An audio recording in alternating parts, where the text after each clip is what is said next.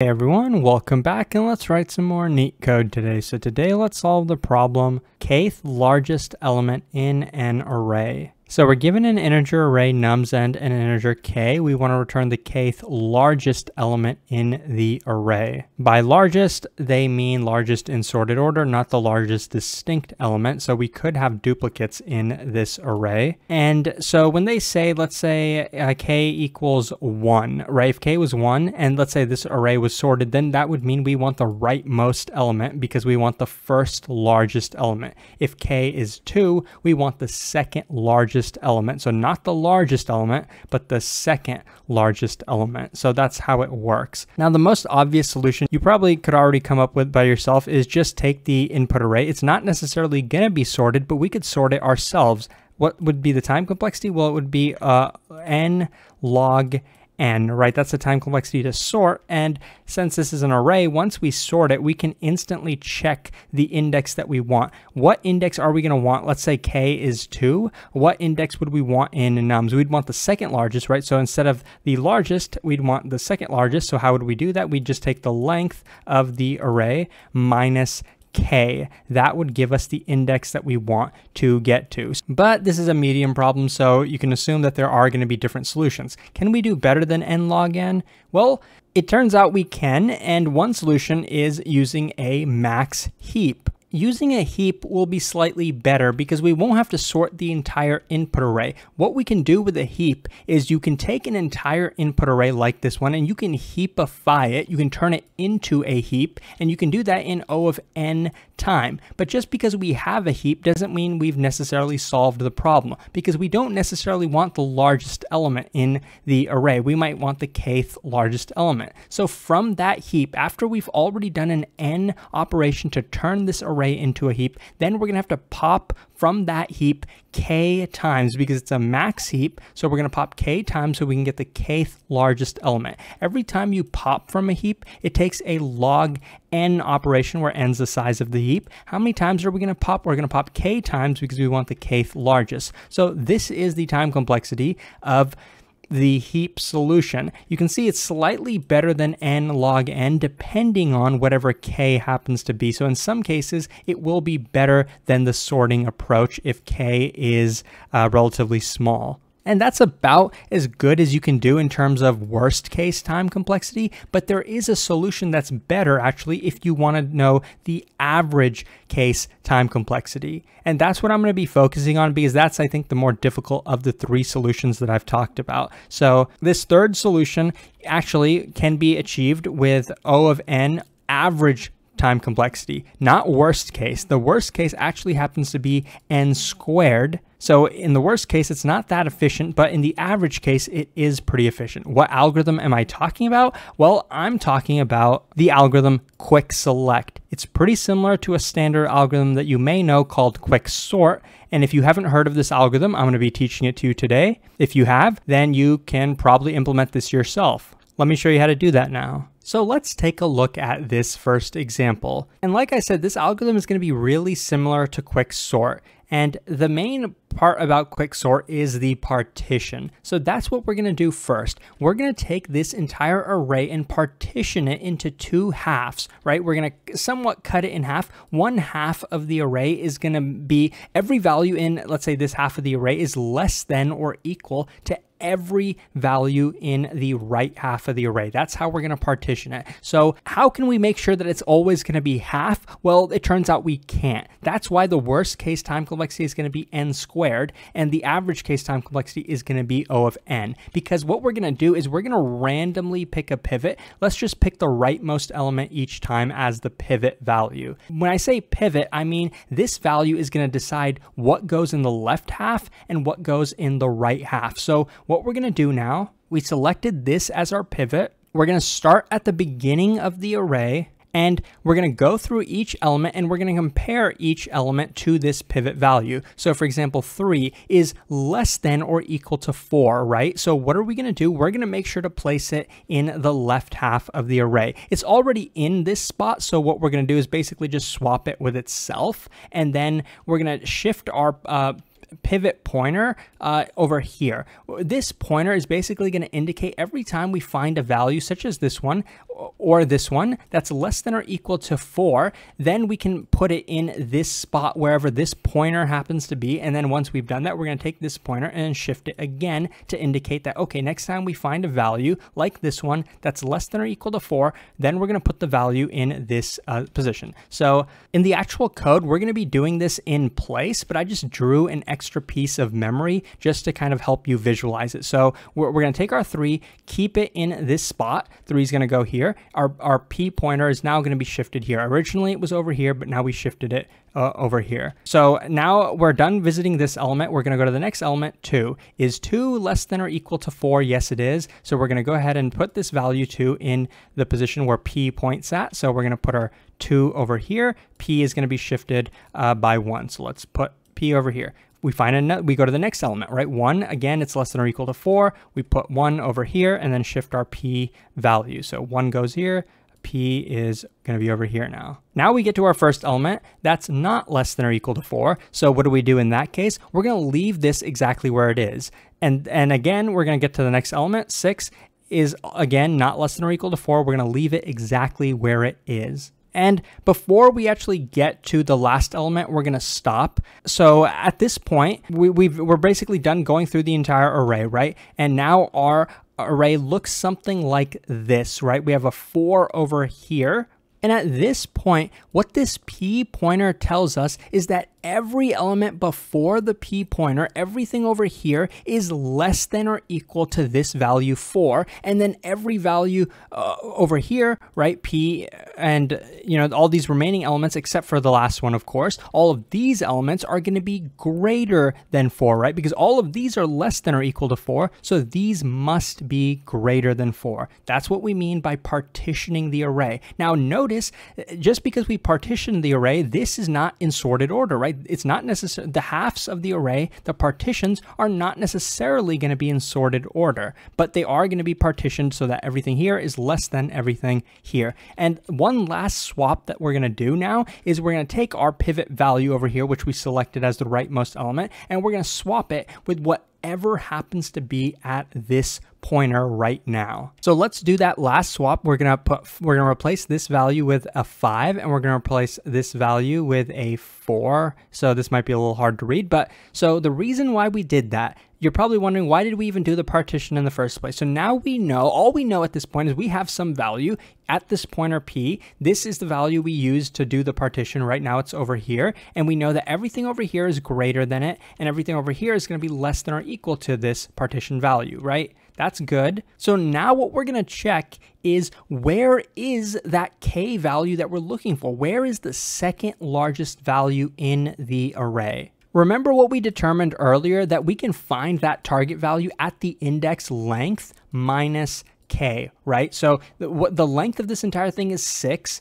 Minus K, which is 2. So we're going to go to index 4. This is 0, 1, 2, 3, 4. This is index 4. So all we have determined at this point so far is there are 2 elements on this half of the array, right? So we know for sure that the second largest element must be somewhere here. We don't know for sure that this is the second largest element or that this is the second largest element, because remember, these are not necessarily going to be sorted. In this case, they're not. So we don't know it's over here, but we know it's somewhere in this half of the partition, right? It's definitely not here, and it's definitely not here, right? If the K value is different, right? Maybe K was a really big number, then we'd get length, which is 6, minus, let's say K was 4, then we'd get 2, right? That would tell us that, okay, the target value is going to be in the left half of the array.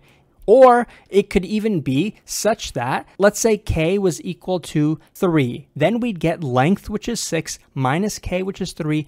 Then we'd get the value 3. So then we'd go to index equals 3. And then we'd see that this is that index, right? And then if it's ever this case, right, where that value, that target value is exactly at P, wherever that partition happened to be, then we've actually found our result. Do you know why that's the case? It's because we know for sure that this is the kth largest value. In this case, we know for sure right now that this value is the third largest value, because we know for sure that everything in the left half is less than or equal to this value, and we know for sure that there are two values that are greater than this value.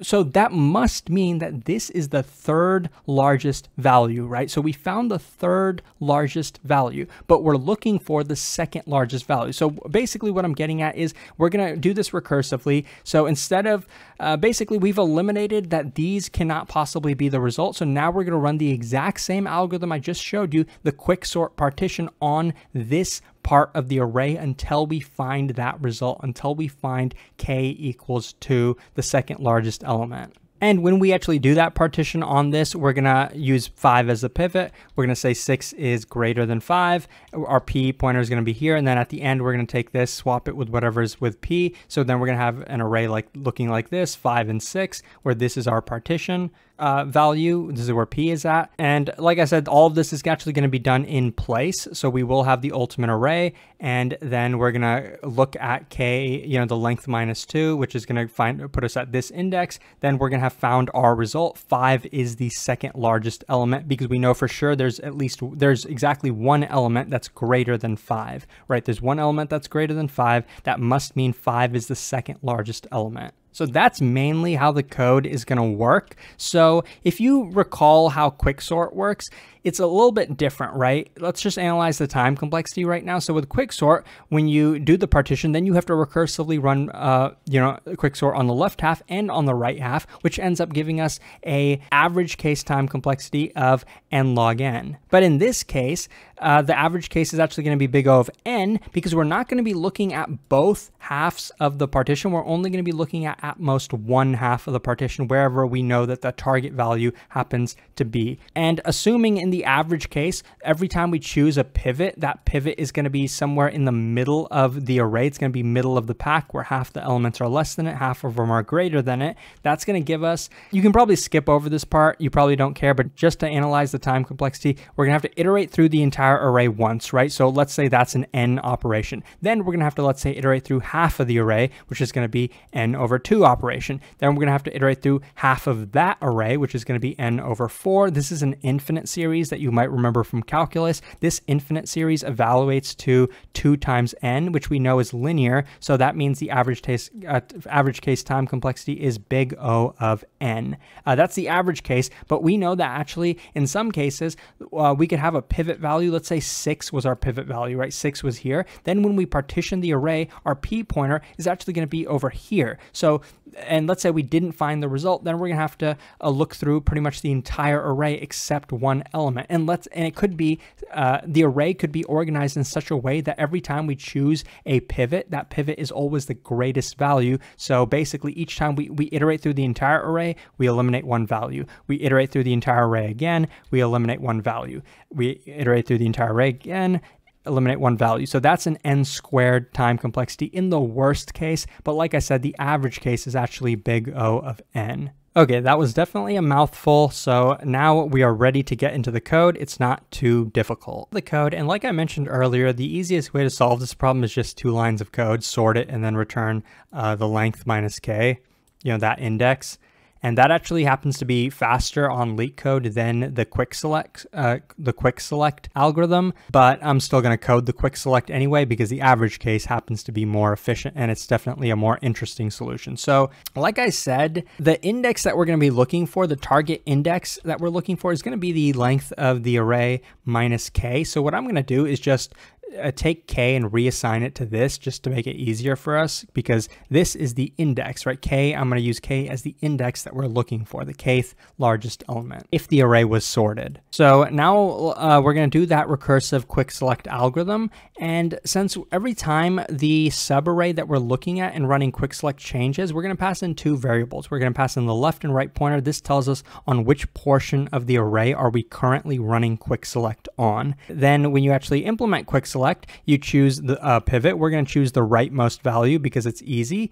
And we're going to have our P pointer initially being at the leftmost value. So pivot is going to be set to nums of right. P, the pointer, is going to be set to the leftmost position, just like I showed in the drawing. And then pretty much like the drawing, we're just going to go ahead and iterate through the entire array except the last element. So we're going to go from index left all the way to right.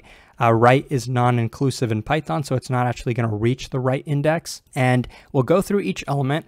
If this element, nums of I, happens to be less than or equal to the pivot value, then we're going to swap it with the left index, or not the left index, actually the P index, right? Wherever we're putting the partition values. So if this is the case, we're going to set nums of P equal to nums of I, and we're going to set nums of I equal to nums of P. You can do that in one line in Python. You don't need a swap helper function. We can do it just like this.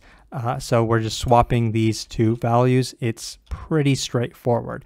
Remember, every time we do a swap though, then we want to increment the P pointer, because next time we do a swap, we want to put it in the next position. Okay, so that's the partition. And the last part of the partition is to swap the pivot value with the P index. So we're going to set nums of P equal to the pivot value, and we're going to set nums of right, what this pivot value is currently in the rightmost position. We're going to swap that with whatever happens to be in nums of P. So nums of right is going to be set to nums of P. This might be confusing, maybe because I used pivot, so you can actually rewrite it. So instead of using pivot, I could actually just go ahead and write nums of R. We're just swapping the rightmost value with whatever happens to be at nums of P, right, at our P index. Okay, and once that is done, then we potentially may have found a solution, or we may not have found a solution. So let's check. Is our K value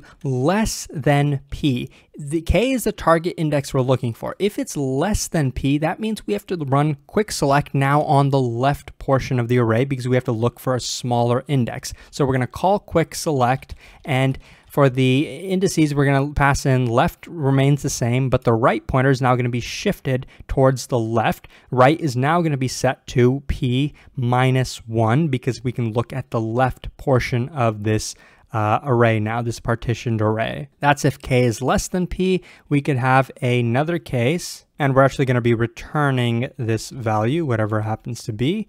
And the else case is if K is greater than P. If K is greater than P, that means we have to look in the right portion of the array. So in that case, we can return quick select, looking at the right portion of the array, which means our left pointer is going to be changed to be P plus 1 now, and our right pointer is going to stay the same. That's the other case. The last case, else, is if P is exactly equal to K. In that case, we can just go ahead and return nums of P, because we know for sure P is the kth largest element. And yes, since all of these end up returning something, that is the entire code. That's the entire quick select algorithm.